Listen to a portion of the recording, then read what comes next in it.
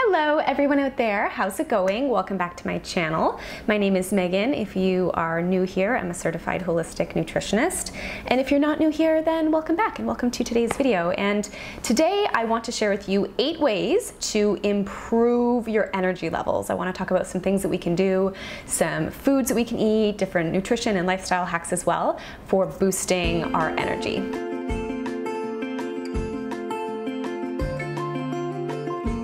I'm also happy to be partnering up again with iHerb for today's video. iHerb is one of the world's largest online health food stores. They have a selection of over 30,000 natural health products, from food to supplements, you name it, and they ship to over 150 different countries. They also ship everything from climate controlled distribution centers so that they make sure that the quality of their products remain by the time that they get to you. They also have 24/7 customer support in 10 different languages. So they are great.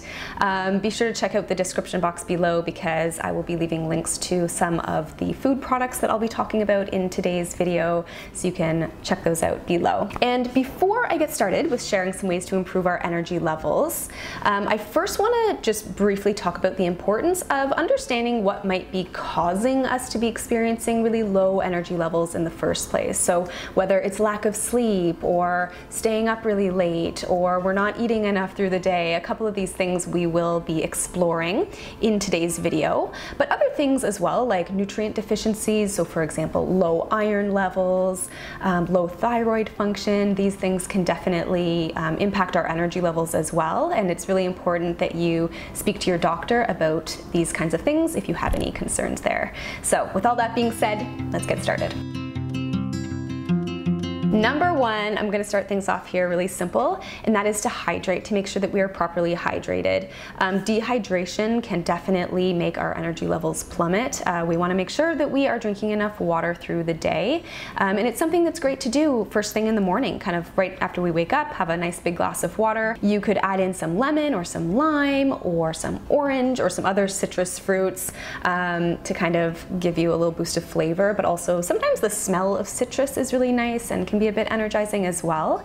And also, even just in general, there are a lot of foods that are naturally very water rich, things like citrus fruits, but also things like cucumber and lettuce and melon, peaches. These are also a wonderful way for us to get in some of that water content into our diet through foods. Number 2 is to possibly reduce your coffee intake or try switching things up with a couple of alternatives. If you're someone who drinks a lot of coffee, and there's a couple of different reasons for this, having a lot of caffeine in our day can cause some highs and lows in our energy levels. Not necessarily for everyone, but for some people.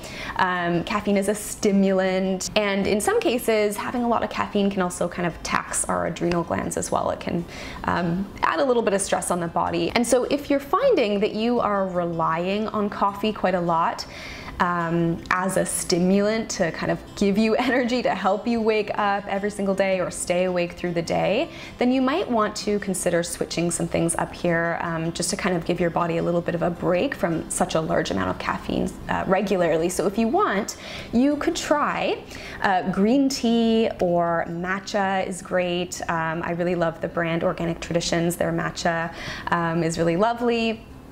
I've been a matcha fan for a really long time now. I'm personally not a coffee drinker, but these are great, and they do contain caffeine, but not as much necessarily as coffee will, and so they can be really great alternatives. What's nice too is that matcha, for example, also contains an amino acid called L-theanine, which has kind of some calming, more anti-stress properties to it, so you might find that you feel really good with these types of drinks. I also love green tea. I'm a big fan of it. I drink it quite often, and I really like the decaf green tea from Yogi. They're great, and these you can get from iHerb. Number 3 is to make sure that you are eating sufficiently throughout the day, and in particular that you are keeping your blood sugar as balanced as possible. We have to make sure that we are just simply eating enough through the day, that we're not skipping meals, we're not going too long of a period of time without eating, we are having a big enough breakfast, and we're just generally eating enough through the day, because if we're not,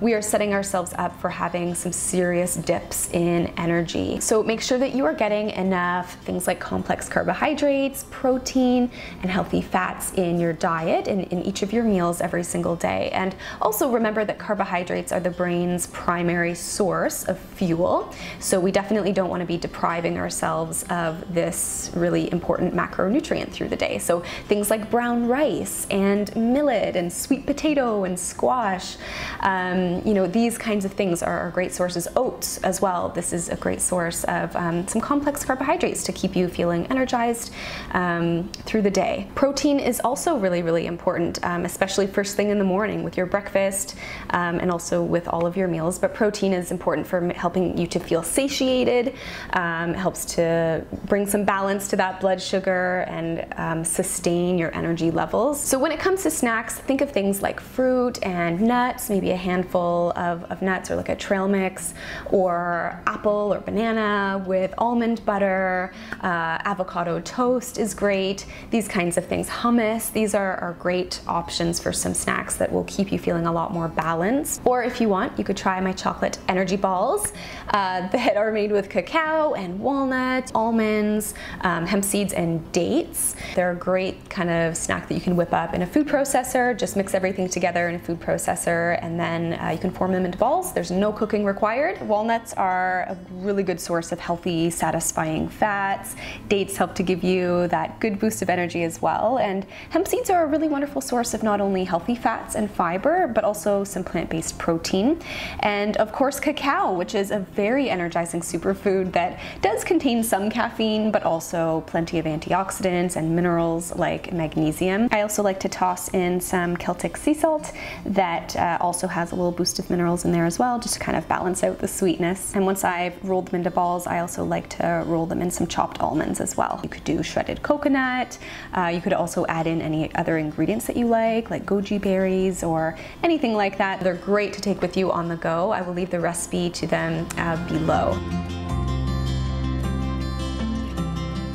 And if you're short on time, something that I suggest doing here is trying a protein powder, or like a protein and greens powder, something that you can whip together really easily. This kind of thing can be really helpful to make sure that you're getting that boost of nutrition, that boost of protein, just a little bit of something, whether it's in the morning or midday. I really like the protein and greens powder by Garden of Life. Their vanilla flavor is my favorite. And I'll sometimes mix it into a smoothie, or what you can do is you can just take a scoop and mix it into some almond milk. That's a great thing for you to do as well. My next point is to eat more energizing, B vitamin rich foods. These include foods like bananas and avocado and nutritional yeast. Green leafy vegetables are fantastic, really nutrient dense, so kale and collards.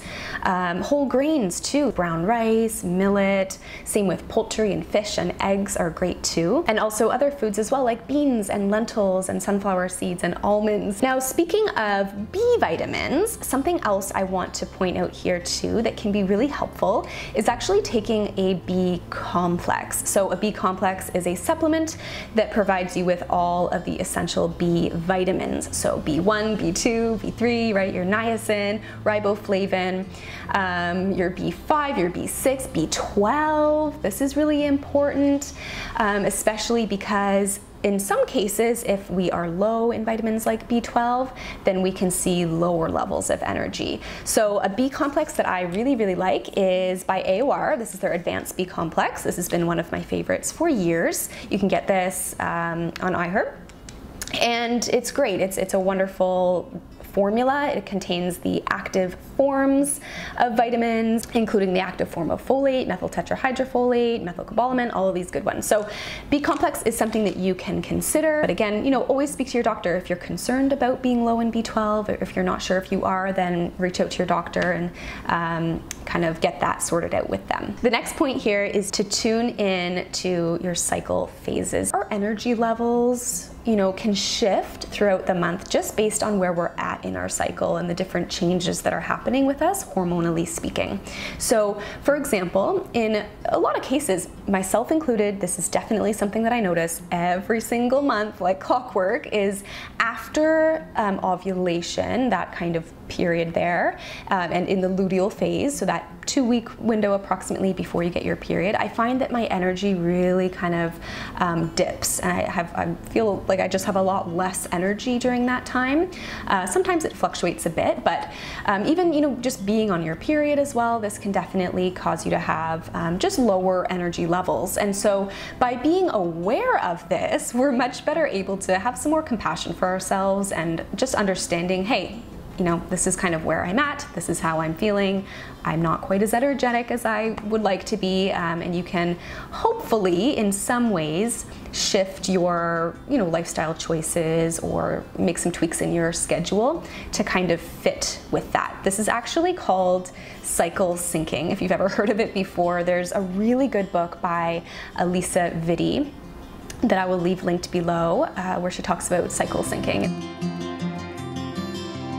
Make sure that you're giving yourself enough breaks through the day, and also just in general taking time off when you need it. Something that I feel is really important to mention here, if you are a creative person like I am, we can only exert so much energy and creative energy at a time before we just can't anymore, right? We need to have those breaks in order for us to recuperate and get some of that creative energy back, or productive energy really, with whatever that it is. So make sure that you're taking breaks and you're giving yourself that time, and also taking time off when you know that you need it. Burnout is a real thing. It's real, and it can deplete our energy like crazy. I went through a really bad spell of burnout actually for the very first time last year, and my energy was shot. I had no energy, and what did I need? I needed to take time off. I needed to stop. I needed to take a little bit off of my plate. And so if that's you, if you are feeling stressed or burnt out or anything like that, then do your best to try and take a bit of a break or a step back in any way that you can, or asking for help. Next is to get outside. Getting outside and being out with some fresh air is a fantastic way to kind of reinvigorate you and energize you. It's a great way to energize you. And just generally moving, right? A lot of times when we are sitting for very long periods of time, it drains us, and we need to get up and we need to move. And getting outside is a great way to do that. Actually, exercise and movement is one of the best ways to re-energize us. Even something as simple as doing some light stretching is really great here. Even in the morning as a way to wake you up. I actually have a whole video up on my channel that I filmed a couple of years ago on 5 easy morning stretches in bed that you can actually do from your bed. So I'll leave that video link below if you want to give it a watch. And lastly, number 8, this is definitely a very important point here, and that is to make sure that you're getting enough sleep. So sleep deprivation of any kind, not getting enough sleep, staying up late, waking up through the night a lot, these kinds of things you're almost guaranteed to have wonky energy the next day, to be really tired, fatigued, and drained. And so, I've talked about this in different kinds of videos before. I also do have a whole video on some tips for getting a better night's sleep, so I will leave that linked below. But one of the best tips that I could share with you in today's video is to do your best to have a consistent sleep schedule. And so what that means is going to bed at the same time and waking up at the same time each day, as much as you possibly can, because our bodies love routines, and we do really well when we're on that routine where our body expects that it's time for bed and our body expects it's time to wake up. We actually respond really well to that, and that's a great way to support your sleep and your circadian rhythm. And you'll actually feel really quite good because of it. But something that you can do even right now is to just kind of reflect on that and ask yourself, how is my sleep, and what are some things that I could do to start to improve my sleep? In what areas could I kind of work on that and make it more of a priority for me, if that's something that you feel you need to work on? And that brings us to the end of today's video. Thank you so much for watching, and thanks again to iHerb for sponsoring today's video. Again, all of the links to different foods that I mentioned you can find in the description box below. And I really hope that you found this topic helpful. If you have anything to share, anything that has helped you improve your energy levels, please share in the comments below. I'd be happy to hear from you, and I will see you all in the next one.